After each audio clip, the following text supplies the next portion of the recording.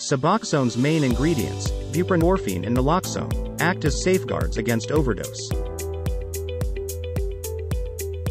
However, misusing Suboxone can still lead to a dangerous overdose, especially if you have no opioid tolerance.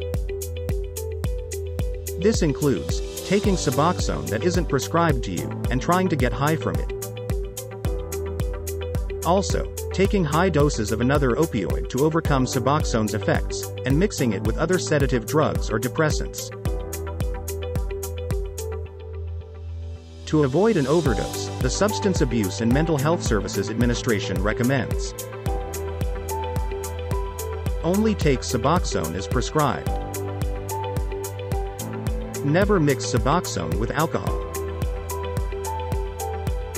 Store Suboxone safely where children or pets can't reach it.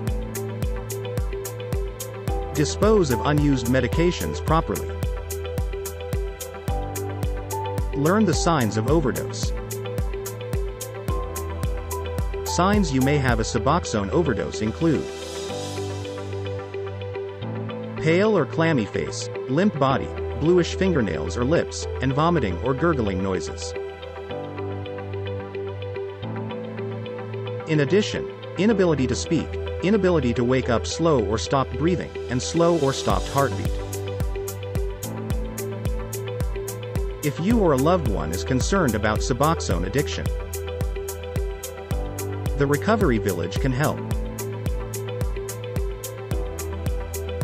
We offer personalized, physician-led addiction treatment programs to help you overcome addiction and get your life back. Call our recovery advocates today at 855-239-9898 and get your life back.